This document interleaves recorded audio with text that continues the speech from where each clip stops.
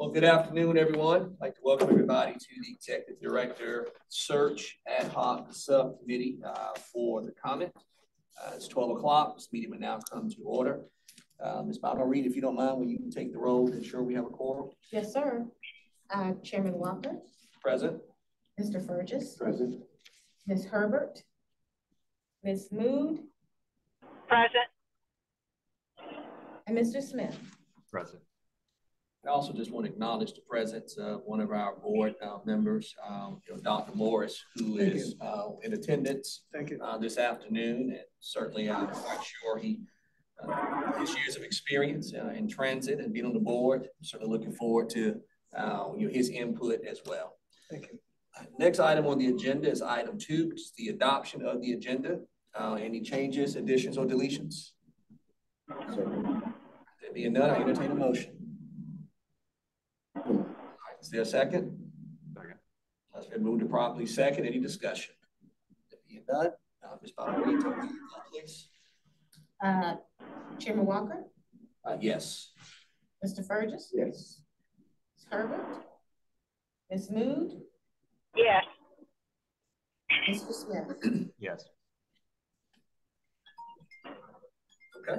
Next item on the agenda is item 3, which is discussion and action items. I guess before we really get into items, let me just say that at least going forward, it is my hope that we can have Mr. Deschamps or have the staff for the comment actually present to the body, I guess, information for our consideration. What I don't want to have happen is we show up for these meetings and it's just a conversation that's being had by members of the committee, but I at least want the staff to provide us with the information that we need to be able to, I guess, make the best decision, or I should say the best recommendation possible to the full board when we get to that point.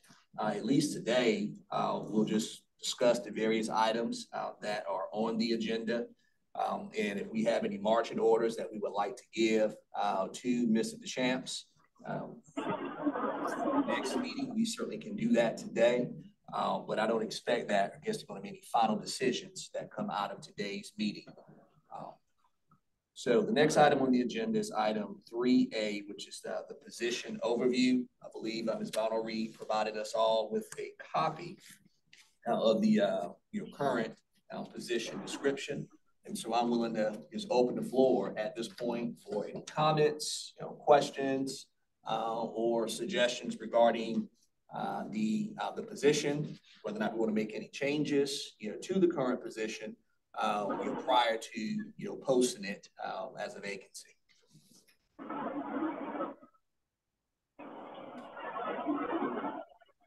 Mr. Chair. You recognize Mr. Fergus? The requirements seem like they're well prepared, but I look back at the minimum requirements. And maybe Dr. Morris may be able to answer this. We have a minimum of 10 years. Was that negotiable or flexible? We use that as a basis, but if we found a candidate who really met the needs in less than 10 years, we would consider that candidate. And also, that master's degree preferred, so that wasn't a strict requirement. No. Well, let me ask you this, Dr. Morris. So the 10 years, that was not mandatory, I guess, to Mr. Fergus's point. Would it be fair to say that was 10 years preferred, 10 years experience preferred? Yes. Okay. Yes. All right.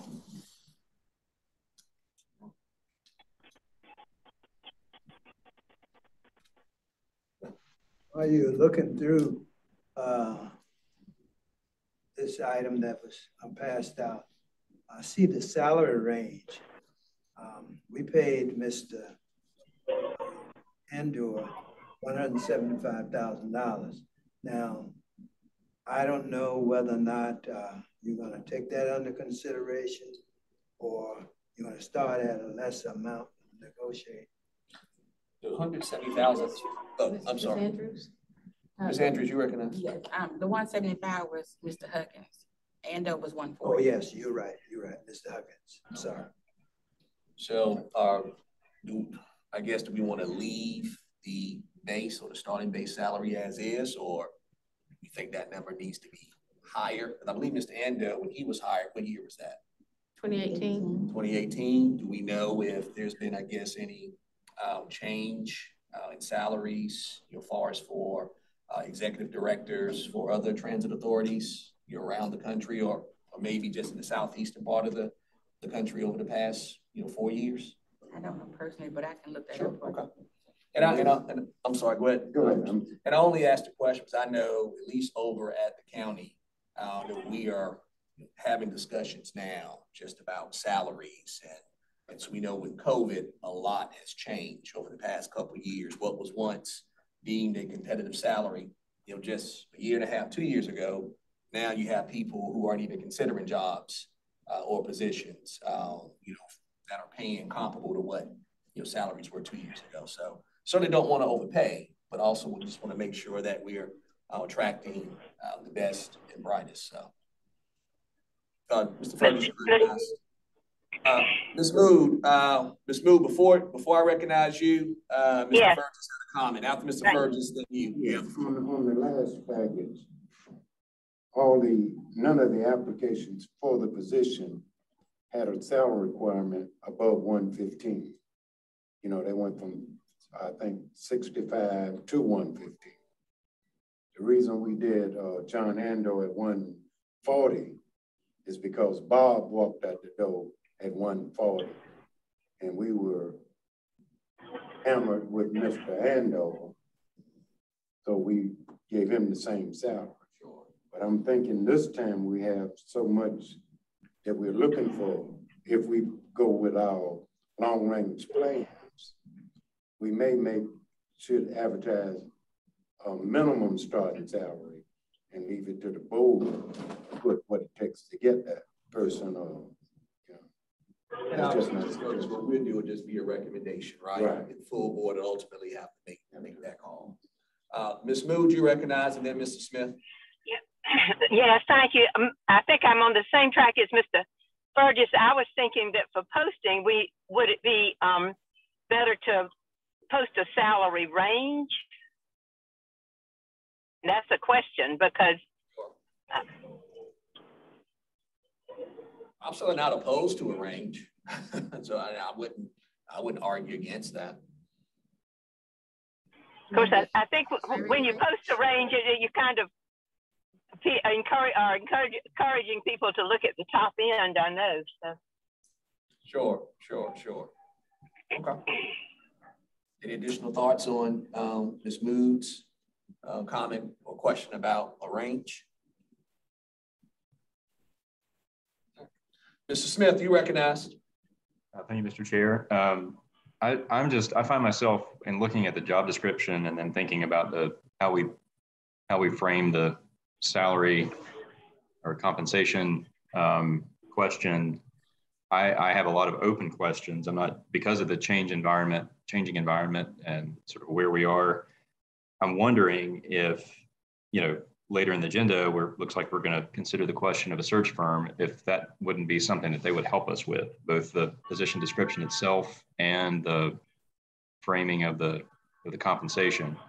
And to Mr. Fergus's point, I think we're probably not adequately considering, this kind of special projects management experience that I think we're going to need in either the position description or the salary expectation. So all those things, it just seems to me that if we could get some input from experts that are, far more up to speed than we are, that would help. Yeah. Any comments or? That makes sense to me, yeah. Ms. Mood. Go ahead, Ms. Mood. Yes, I was just saying that makes sense to me. I apologize for I'm sitting on I-26, as is the usual case when you come from Chapin. So no telling when I'll get there. But no apology needed. To me, it appears that you were very committed to transit. All right.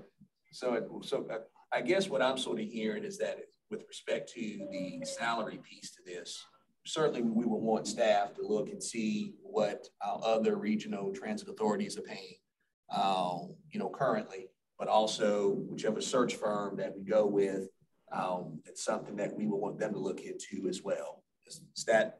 That's kind of what I'm hearing. Okay.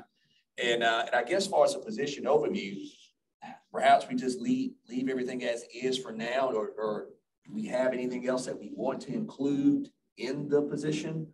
Or again, is that something we rather just take it up with the search firm? We get to that moment. Good, you recognize Mr. Fergus? I think if we're going to continue with our mixed use development, we probably want to include some of that in it, because if a person is so well qualified in that area, may supersede anything with the staff, because the staff will handle most of this anyway. Gotcha. Okay. And I know for me, what would be important for the next executive director, someone that may have some experience or at least dealings with economic development. Certainly transit and economic development to me go hand in hand. So I think that piece is going to be important. And, Mr. Fergus, you've been sounding the alarm on this now for a while. And that is, at some point we're going to have to figure out a way to fund transit going forward. And so will this person have any experience in dealing with procuring funding for transit? Has this person ever dealt with a penny sales tax or any sort of referendum when it comes to funding transit? So I think that's going to be important for us, whoever is hired for, whoever the board decides to hire for this position. And maybe that's something we can, I'm not sure if that is in the job description, but certainly making sure that, that's something that's, if it's not in there, it's part of it. Mr. Chair. Yes, and then I was reading through these search firms, and only one of them mentioned anything about rail. See, some of that's going to be what we plan to do with the intermodal. So, and that's 5 years down the road. It's penny. Has to be something that's selling to the county to give us a penny again.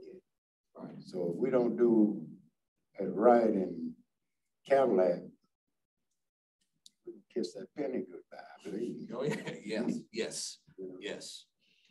Anything else on the position overview before we move on to the next item? All right. Next item is item 3B, defining and fine tuning what the comment needs. Open the floor for discussion on that. Anyone has any thoughts as to what we believe the comment needs, or pretty much fine tuning or what have you, or whatever our current needs are. And making sure that whoever we hire as executive director comes in with the experience knowing how to address those needs. And I don't know if that's, in order for us to have an informed discussion about that, if we need input from staff. And so maybe this is a conversation for the next meeting that I don't know, but at least kind of want to put it out there and just begin to hear from our colleagues as to their thoughts on the needs of the comment.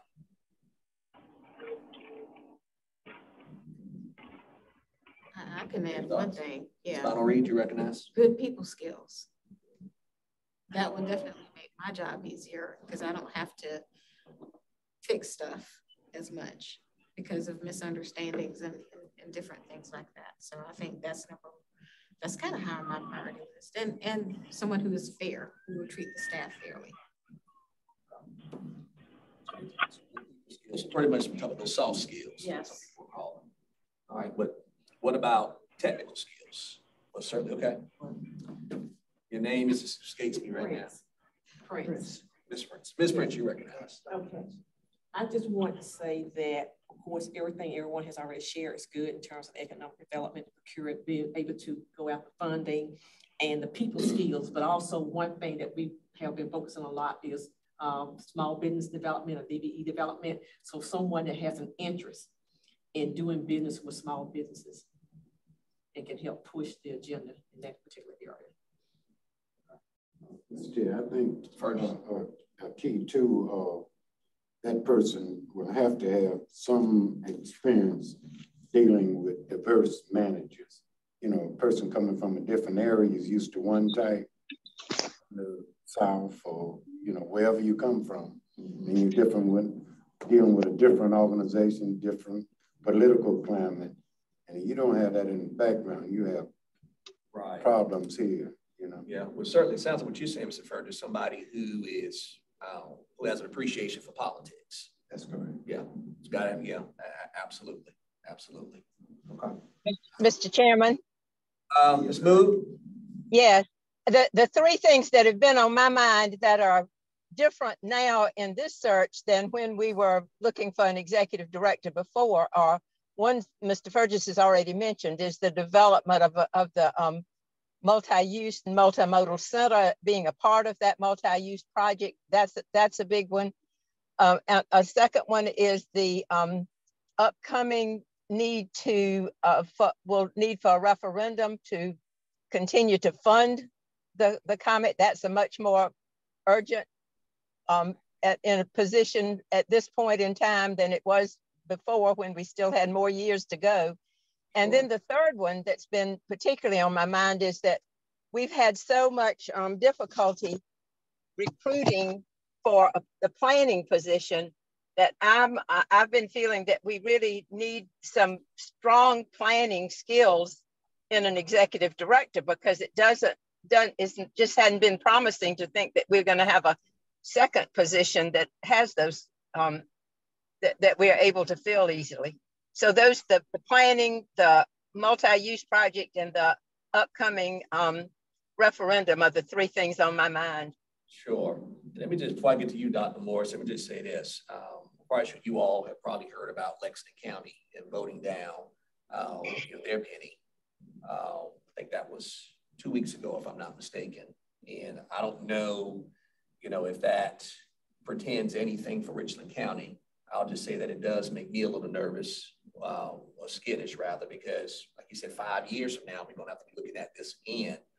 And what happened, I want to say that was the Sunday before they took that vote over in Lexington County, was the state newspaper ran an article about the upcoming vote. And the article was supposed to be about the Lexington County penny, but most of it was about the Richland County penny. And it just rehashed all the old negative headlines. And I truly believe that was a factor in that vote coming up short. So again, I don't know if that portends anything for us here in Richland County 5 years from now, but just to see that. But again, it is Lexington County, and they tend to be just on the issue of taxes, just a little more conservative than Richland. But I do know that the Lexington County Council was very much in support of the penny passing. They were disappointed when it failed. So for what that is worth. Mr. Chairman. I'm sorry, Ms. Moon. Had you recognized Dr. Morris? I can wait. Okay. No, you go ahead. You go ahead, Ms. Moon. Okay, well, I was just going to say that, as you would expect, I've been in conversation with some people in Lexington County, as I was before they framed the referendum question, and I was very disappointed that the referendum question did not include any funding for public transit. The type penny that they chose to put on the referendum question was a purely capital, expense penny, which meant that it was limited to just roads and yes. And so, I don't know if that would have fared any differently if it had been a broader question or not. But what I do know, what I am expecting is that it was probably hard for the council to decide to put that on the ballot. And I think with the defeat of that, it's going to be really hard to get another look at a referendum question. Well, Ms. Mood, I will defer to, Dr. Morris and Mr. Fergus as far as the history of the penny, but just a little bit of history I'm familiar with here in Richland County. It's my understanding that when it was initially proposed, it failed because it primarily just dealt with transit. And it wasn't until roads were included that it actually gained traction here in Richland County, just because most Richland residents, don't use public transit. And so that has a tendency, I think, to sort of impact their view of it being a priority when it comes to spending public dollars. And so that's why I say it just kind of makes me a little nervous knowing that we're coming up on 5 years, and the fact that a newspaper article that runs right before the vote comes up rehashing negative headlines from Richland County can potentially impact a vote in another county. And it just makes me wonder what the media would do once we begin pushing for another penny and it's solely for transit. I just don't know how Richland voters would respond. And that's all I was saying. Well, I feel like I'm the living history on this board, but actually, I don't think we ever put forth a referendum question that was transit only. We had there was a lot of discussion about whether something could pass that was transit only, but the thinking was that people, to vote for a penny, there had to be some benefit to everybody in the service area. And because we didn't have as robust a system as we have now, there were areas where transit wouldn't even be available. And so the feeling was that it had to be a broad question so that there was a benefit to every voter that they could see for themselves. And that was the reason for the combination. And as some of the veterans on this and on the comment and on the board know, from the very beginning, there was some anti-transit voices in the public that we ended up, having to have court cases to see, that even challenged once the penny had passed whether we could pay for transit for it. So it's not an easy issue to consider, but I think it's short-sighted. I mean, I'm sitting in the middle of a mess right now. Evidence that widening roads is not the answer to getting people to where they need to go. Well, Ms. Mood, I'm going to add you to that list of authorities on the history of the penny on this comment board. Okay, so I apologize for leaving you off that list initially. Listen, my history, in longevity, I'm here. Sometimes my memory fails me, so don't count on me for too much. Well, do you have anything else you want to add or any more input on the issue as far as defining and fine-tuning what the comment needs? Yes. Dr. Morris. If I could just piggyback on what was said about the penny tax. I think that we need to have something to sell to the community or the county in terms of how we spent our monies and what our plans are for the future. And I'm notorious for saying we are 45% through the time period, but yet we've spent 55% of the monies or have it on hand. So we need to be careful in terms of how we spend our dollars. I don't think we want to go back to the council and ask them for additional monies to support the comment. And if we don't be careful, we will be doing that. Back on the topic here, I think ED needs to know bus routes. Need to have some type of background with cities. Individual coming out of the rural area may have a lot of book knowledge, but if you don't have that actual experience, that will set us back. So those are some comments. Dr. Morris, would that be like more of a background in urban planning? Yes, yeah. yes. Okay, does that tie into what you were saying earlier, Ms. Mood, about someone having a background in planning, or were you thinking something a little different? I think that planning is an essential. I think what I'm hearing Dr. Morris say is to that, someone who's had like some hands-on operational experience with bus systems in urban areas. Is that right, Dr. Morris? That's correct. Gotcha. Thank you. All right. Anything else on item 3B?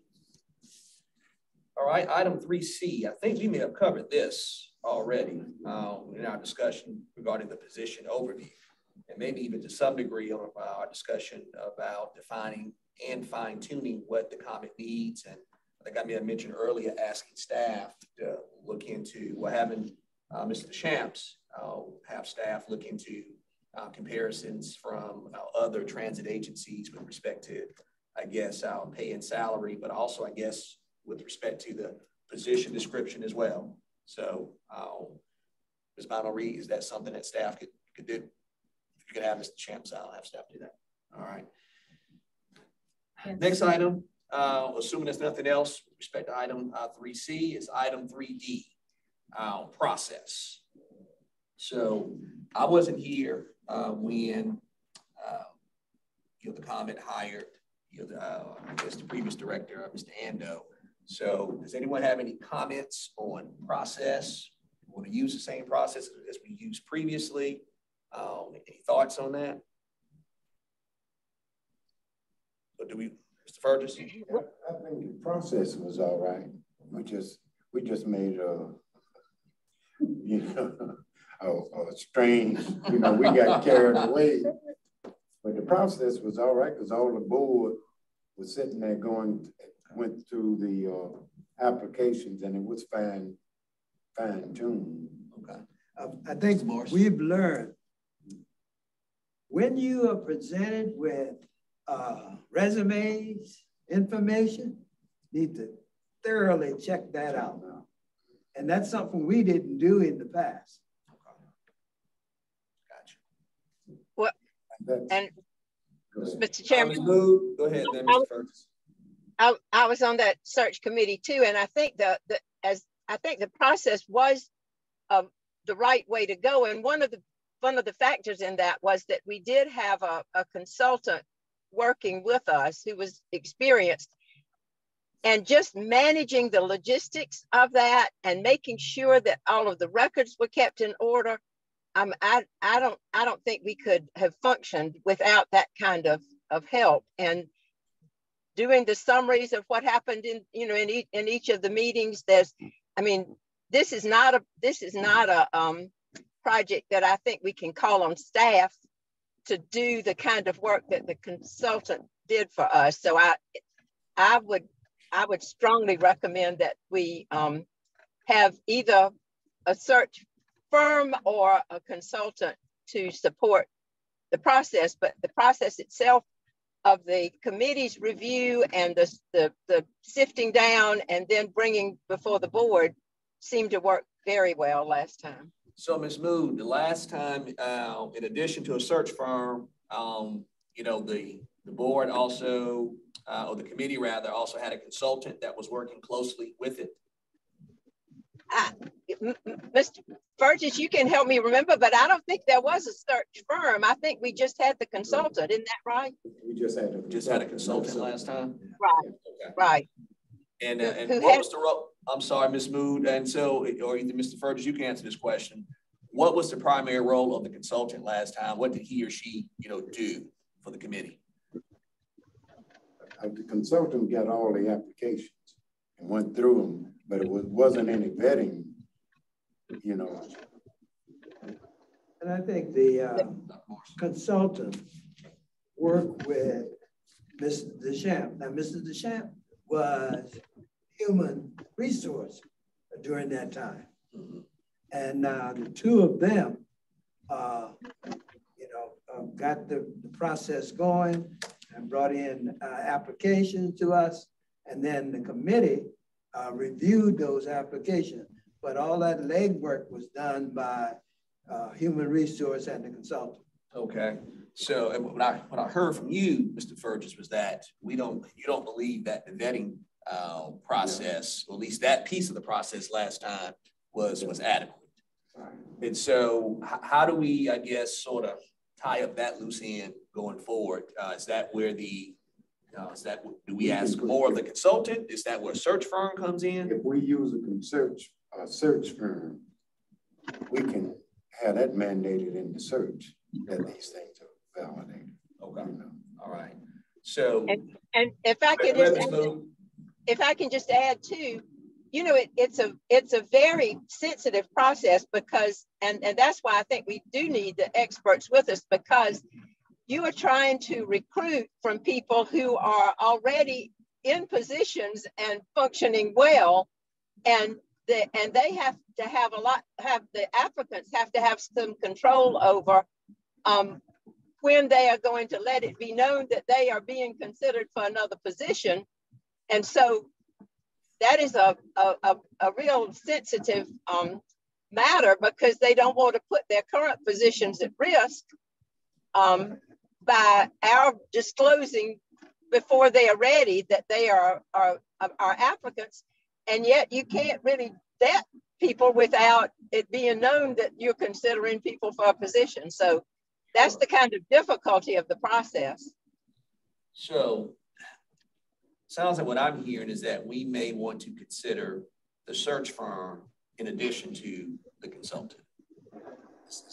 Would that be right? Or maybe the search firm has, or maybe the search firm has both. The same kind of consultation. Yes, they may be equipped to do both those things.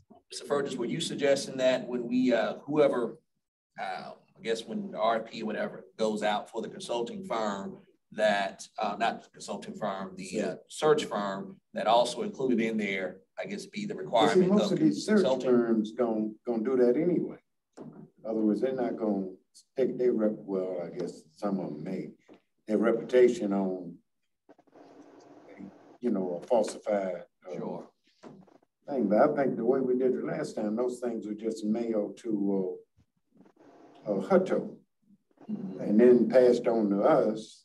And then we didn't go back because at least in the last one, that wasn't the top candidate we were looking at. Remember the top candidate? Not one or two candidates. Yeah, backed out. Backed out. Sure. See, and then our famous chair, Ms. Joyce, Joyce liked still famous. I had to get that out.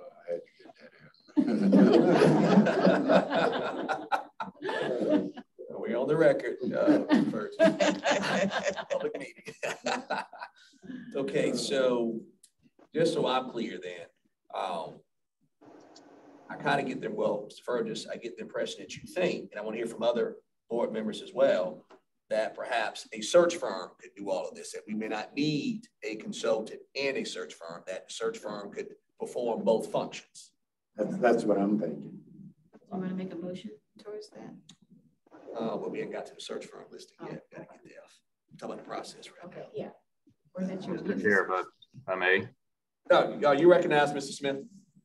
I guess this whole time I may have been conflating those two roles and thinking that they indeed would be the same, essentially, that instead of an individual, we would engage a search firm that would have consulting as part of its duties.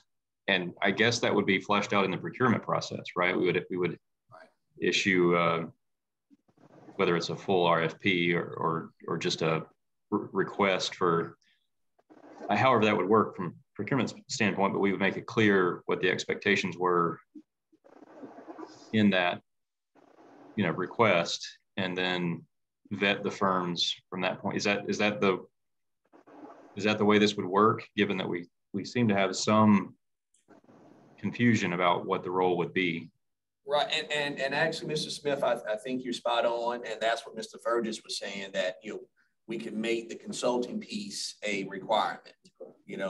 That can be included in the procurement or in the RFP, as opposed to going out and doing two RFPs, one for a search firm and one for a consultant.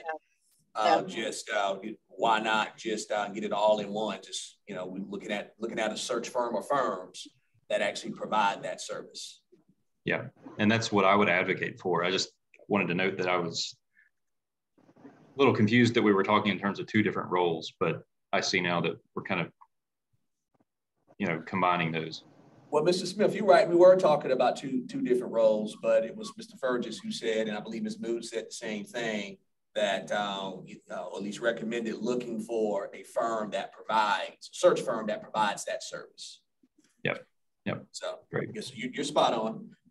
As far as with respect to the process, how soon? And when we talk about, Go ahead, Ms. Mood. Excuse me. No, you go ahead. You have the floor. Go ahead. About the consultant role, it really was a matter of, then once you have the candidates found that you're considering, that consultant role really is staffing the search committee. I mean, that's essentially what that person did. And that includes, as we pointed out, well, I mean, the vetting process can certainly be a part of the search, identifying candidates, because there's no point in identifying candidates that don't meet our expectations or our requirements. Sure, and I believe the point that was expressed by Dr. Morris and Mr. Fergus was that last time they felt like the vetting piece of the process was inadequate. That's right. And so making sure that the search firm, whomever it is that we decide to go with, that the vetting is robust this time around. And so that's why when we started the conversation, it was about a consultant versus the search firm, the role of the consultant versus the search firm. And then, you know, Mr. Fergus said, well, why not go with a search firm that can provide the consulting piece as well, which would also address the concerns that we have from the last time about the vetting process just being, rather anemic. I think in addition to that, you need someone who could take the minutes and get it back to you as soon as possible. Mr. Deschamps did it at the last time, but that probably was a little too much for him. We need to take a look at who you could get as an administrative assistant, whatever you want to call them, to get you that information back as rapidly as possible. Well, and I think the search firm, that would be, I mean, whatever in the package of things we would expect, for me, would be included keeping the record of our process. But then Ms. Mood, an individual or so would have to attend the meetings. And that's what you're suggesting also? No, I'm suggesting that whoever the person is that the search firm identifies to work with us through the process, be the person who keeps the record. Because I mean, it's really, if you bring someone in who's just staff support to take minutes, that can create work. I think a competent, capable consultant will keep the record for us. Mr. Chair. Fergus, go ahead. My memory is getting short. But I'm thinking the last time, didn't we put that request out on the transit wires, and then Ms. Hutto received the application? I can't remember neither, but Mr. Deschamps should be able to. Yeah, I think we kept that in the transit talent website, and it came to her. Right. I think the difference between then and now, when you guys did look for you only used Ms. Hutto. You didn't have an agency to help you. No. So having been an employee of an agency and having to utilize one, employment agencies usually cover everything that you guys are looking for. They vetted the employees, they look, you know, they know before they present them to you if they're meeting all your requirements. And then to what Ms. Lewis wanted, as far as the minutes are being said, that could be the employee under Pam's position with the board liaison and whatever that title. They could transcribe those minutes for you. Thank you. As far as just staying on process here, just a little longer, do we have, I guess, some sense of when we want to post the position? Obviously, we got to tidy up the job description, but do we have an idea as far as how soon we want to get it posted, when we want to post it? I'm thinking we should do it sometime in January, don't you think? I guess take 3 months to fill the position. I guess my only question, Mr. Fergus, would be, would we have, I guess, have it right. Yeah, have it right by then. I'm thinking maybe perhaps February. Well, let me ask you this question, Ms. Bonner-Reed. So once this body agrees on the description, would a motion have to be made and then a recommendation go to the full board, or once we this body agrees on the description, you know, that's now it goes into effect immediately, or do we need the full board to vote on this? I don't know. Can you answer that question now, Dr. Morris? Any decision that is made in the committee has to go to the full board. That's what I was thinking. Yeah, but so that's the other thing too. Then, so even if let's say we figure it out, you know, in January, we wouldn't be able to vote on it full board until February. Technically, no, you might be able to, because if you have a meeting, let's say the second Thursday, and you say, this is what we want to carry forward to the board, I have 2 weeks to get it on that board packet for January. So you still could potentially get it heard in January. Yes. Okay. Yes. We really don't want to rush it now. We want to do this one. Right. This one right. Right. That too. Right. Yes, right. Yes, sir. Hold on just 1 second, Ms. Boo. And I'm going to recognize Mr. Smith in a second as well. Go ahead, Ms. Bonner-Reed. I just have a question. Does an RFP have to go out for the search firm? Or you could just choose the search firm? No, I would think that, I would think an RFP would have to go out. Since and I was actually waiting we got to that section to bring it up. Hi, this is Pam Baker. I think you could possibly do it without having to go through a formal RFP process. And I think our new contracting officer could probably handle it, but you would need to have at least three firms that you would be considering. But I think Ms. Heiser and I talked, and I don't know it has to go through a full formal RFP process. Ms. Baker, question for you, is that, is it because of the type of service that's being offered and that's why it didn't have to go through the RFP process? And also is this, I'm assuming that whatever the dollar amount's going to be or the price tag for this, it would be, I guess, within the authority of the interim director, right? You know, without having to get approval from the full board. Right. If it's under a certain spending amount, yeah, that under that threshold, they could do it by getting, you know, like I said, vetting 3 firms at a minimum 3 firms, and so it could be done that way. Okay. Mr. Smith and then Ms. Mood. Here, just again, kind of process question. Earlier in the meeting, I was suggesting that the search firm help us refine the job description. Okay. And if that's the will of the committee, then I think we would have to have them in place first before we post the job, right? Right. Right. So it would be kind of difficult. I mean, February might work if everything works out quickly, if we get a search firm in place, but they're probably going to have to, there's probably going to be a little bit of a period of time where a search firm we select, you know, they're going to have to learn about us and have some time to do their work. So I'm kind of questioning that we'll be able to have something Maybe the goal for us would be to have a posting by the end of the first quarter. Sure. And I certainly agree with that approach, Andy, as far as using the search firm to help us refine the position. I mean, I went, Mr. Burgess, and then, I don't want to rush it.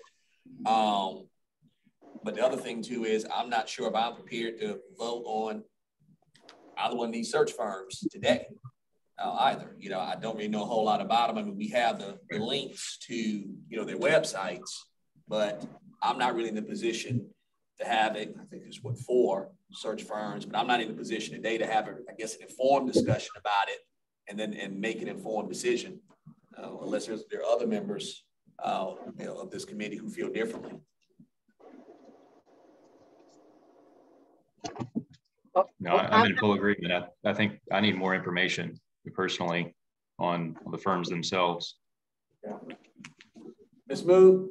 And I certainly do agree that I think the first step is getting the search firm in place, because I think we can create problems by posting a position without the expertise that we are acknowledging that we need from that group. So I would say that, and to be able to then post it in the by the end of the first quarter of the year. I'm thinking the calendar year is probably more feasible.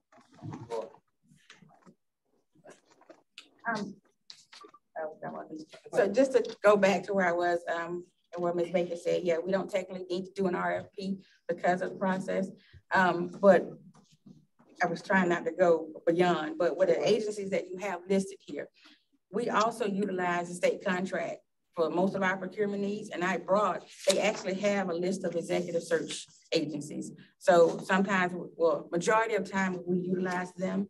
That whole process of doing a whole formal thing kind of gets us ahead of the game. So they have about 10 people listed here.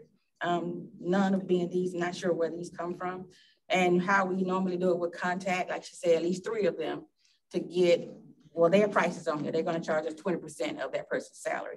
Don't know what these would charge us, but we would just reach out to them, let them know our needs. We already know what their fee is going to be, and they send us in who they think is suitable, which is what we're doing now for the planning person. Just kind of looking for a headhunter to help us any way they can. So yeah, if wherever this go, look at the state contract list, and you can go and get 3 people or more. Like I say, they have a list of all of them. Just have somebody, whoever the lead would be, Mr. Deshamp's probably contact, send out what we need. They will send back what they can do for us, and we can move from there. Sure, thank you. Well, I have a confession to make, and that is I don't have the subject matter expertise when it comes to, who is a, stellar search firm for transit authorities. So I know for me, I would certainly want some input, from the staff with respect to, the search firms that are on that list. I'm assuming they're all reputable, but who's more reputable or what have you? Ms. Bonnery? So I'll answer that question. The 4 that are on here, I went to my colleagues at APTA and asked for some ideas of some top transit focused search firms. And that's where I got these 4 from. Got it. Now, let me ask you something on those state. Are those local folks that are?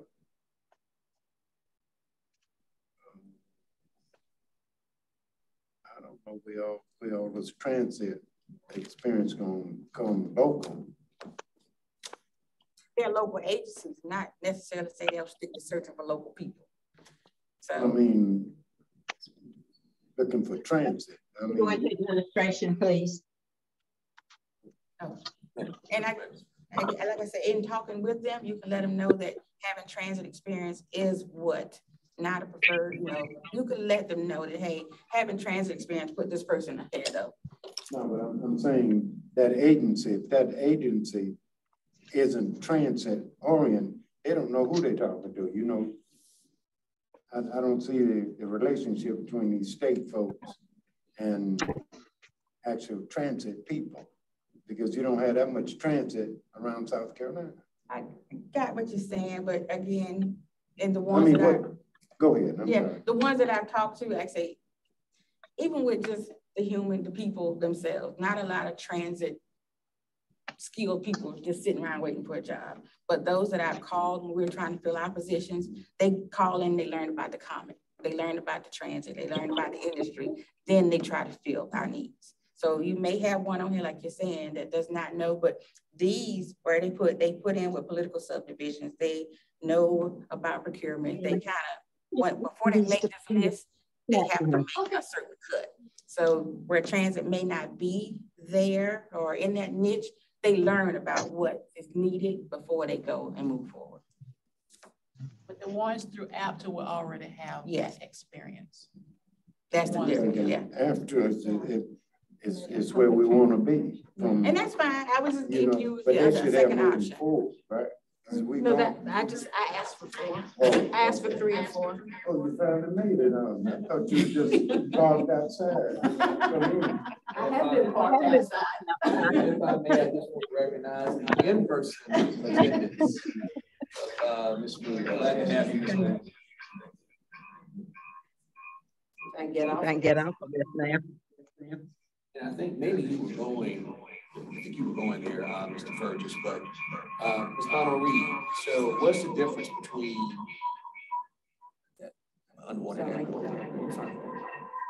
what's the difference between the 4 firms that are listed on the agenda and those firms that are listed on the state contractor list? Okay, that's why she's trying to get it. She's saying these are actually transit-related agencies. Okay. And whereas these are, I guess I would say general. Gotcha. Yeah. So they're not transit-focused, but could do the job. Yes. They can find, these are slated to do executive level position searches. Okay. Got it. And the 4 firms that are listed on the agenda, where are they located? Are they located in South Carolina or agencies outside the state? They're outside of the state. There are several different places. I think one of them's in Atlanta. But I think one of the things that I asked for is that they had some kind of experience placing in the southeastern portion of the United States, because I do think that that's important because we're a little different in the South.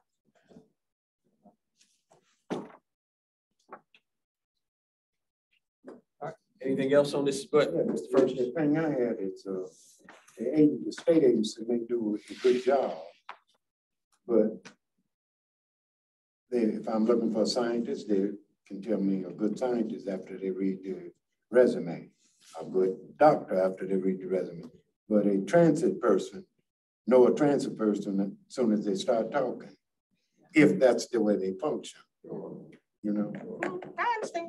Well, it sounds what I'm hearing, Mr. Fergus, is that you're going to be more comfortable with a search firm that is transit centric. That's correct. As opposed to just a general search firm that can do the job, but they're not transit oriented. Not transit. All right. How does anyone else feel about that? I think that's very important. I think that's key.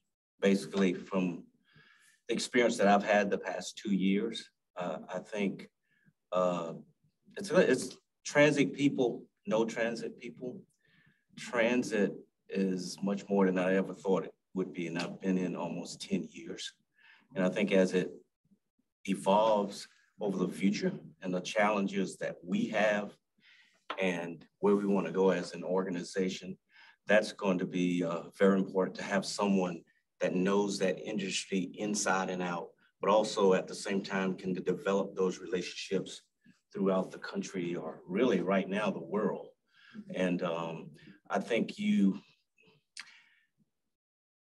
find out that there's only so many people that are in the transit industry. You start, as you read and you do research or just trying to update yourself, you see certain names pop up different places and you realize, yeah, it's a huge industry, but you kind of start dealing with the same people. And I think that's where relationships are very important.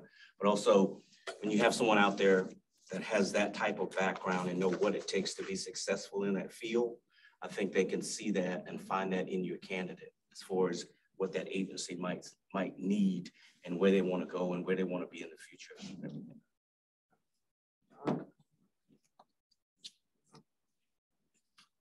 Well, I guess I'm hearing we need to look at search firms that are transit oriented, right? That's what I want that content expert. All right. Well, we've got 4, 1, 2, 3, 5 actually. No, 1, 2, 3, 4 that are before us. My math is off.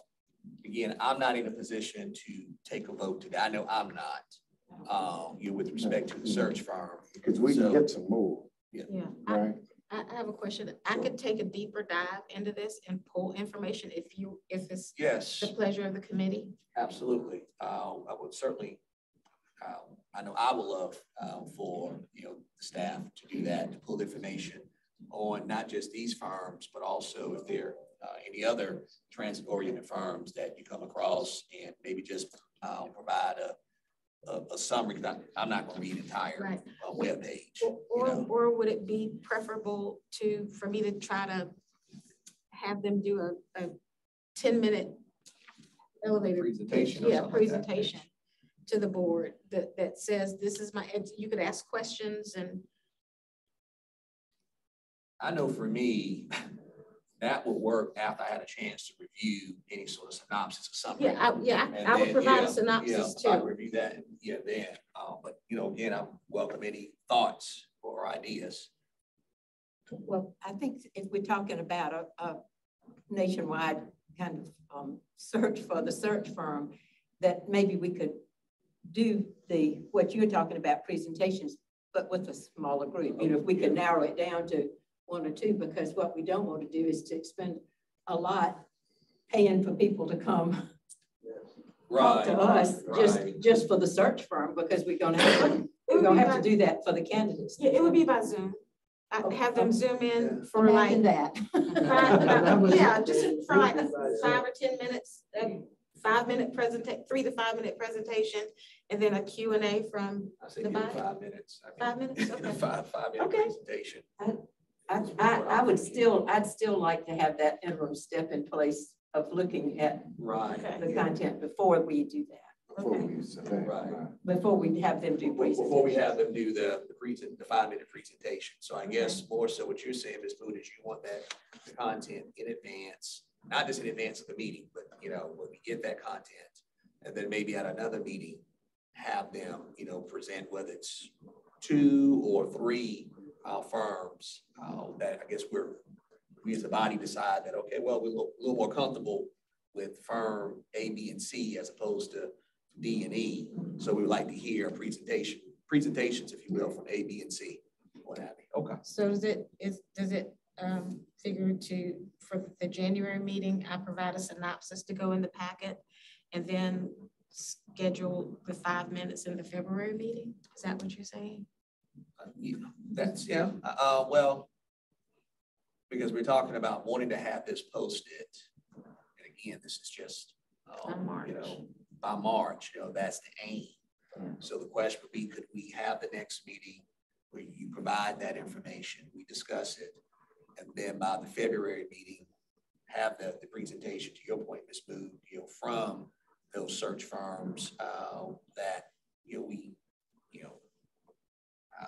would prefer to hear from, and then I don't know, maybe perhaps even have a second meeting in February potentially if we need to come back and vote on the search firm, so that way they can start working on this position overview and get it posted by March. So maybe that we're looking at potentially 2 meetings in February. Well, I'm thinking with an ad hoc committee that we shouldn't be on a monthly meeting schedule. I mean, I think we ought to meet at whatever frequency we need to already to take the next step. Well, the only reason I was thinking about once a month for the committee, Ms. Boomer, so that way we can just keep the process going. That's all. I mean, if it turns out that we don't need to meet monthly, and look, I'm not gonna other things to do, right?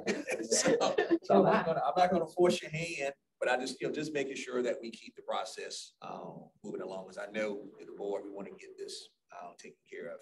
I didn't want us to be waiting for another month to do another meeting when we had things we could do in between. Well, put it to you this way, Ms. Booth, if there's nothing for us to meet about, I assure you we won't have that meeting. All right.